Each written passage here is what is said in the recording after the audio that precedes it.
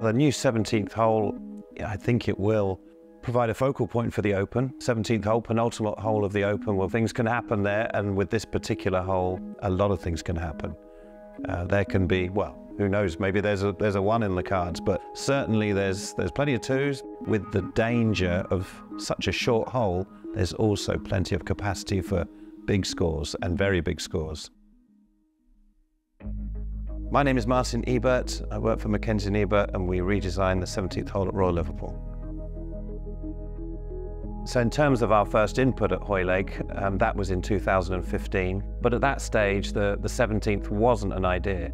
And it certainly wasn't an idea of ours. I have to give credit to the club and the R&A for coming to us and saying, we would like to reverse the direction, pretty much reverse the direction of the old hole, which was the 15th in the Open, and reverse it so that the green sits up on the horizon line in the dunes, and that the tees completely in the opposite position. And that was really, I think, generated by turning it into the 17th hole rather than the 15th, but also to create that bit of drama at the end of the Open, creating a hole that would really capture the attention and produce some different outcomes. So in terms of the design process, this was a drone photo that we took before we started work. Then, to give people an idea of what was being proposed, we produced the visualization. So here you can see on the existing shot the old hole. There were the tees of the old hole. This was the green.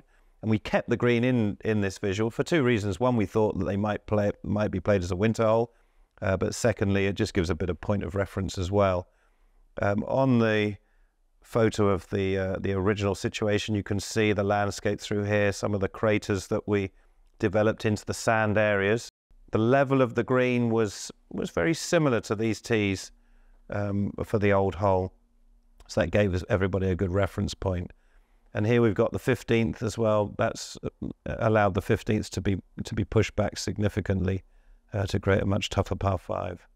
So these images, that's what was presented to the club and the committee, and ultimately they then went to the members so that they could provide their approval as well.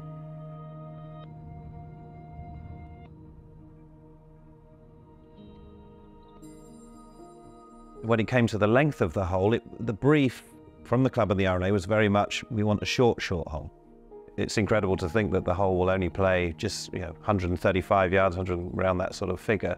Such a short hole. We all know how good some of the great short holes are and how short they are. Royal True and the postage stamp comes to mind. You can draw perhaps comparisons in a very different way to Sawgrass.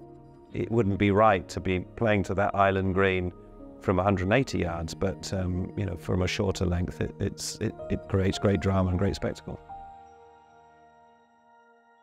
The tees are very low. They're very, very low level. They were hardly built up at all. The whole idea was to create a horizon line green. You have the D estuary in the background, which the golfers won't see until they're on the green. But it really does produce that horizon line green surface. That'll put a little bit of doubt into the players' minds. The fact that their depth perception or their length perception will be a bit tricky to get right.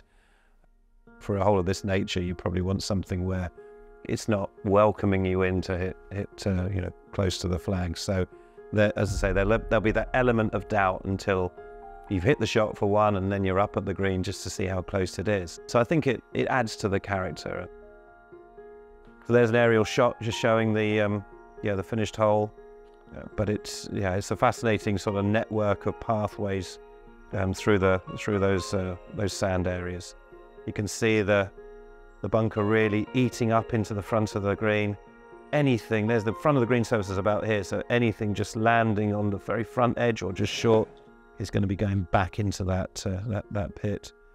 The slope off the right-hand side of the green is so dramatic that anybody just toppling off there will end up in the bunker. It'll collect even from the whole catchment is quite significant to that bunker, and then to get up to the green surface once you're in it is going to be the real test.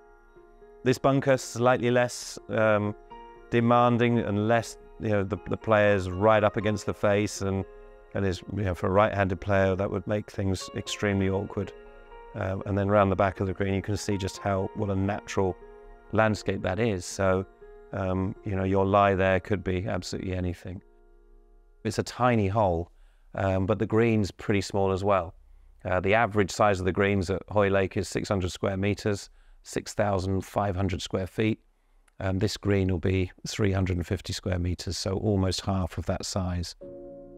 If the players miss the green, that's where the fun will start. But I'm sure plenty will hit the green, but there's lots of danger all around.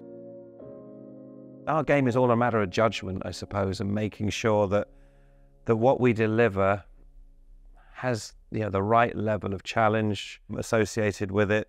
And it's so easy to go overboard with that. It's so easy to undercook it as well. But I feel confident that we've got it right in terms of the angle of the green, the size of the green, the shapes on it.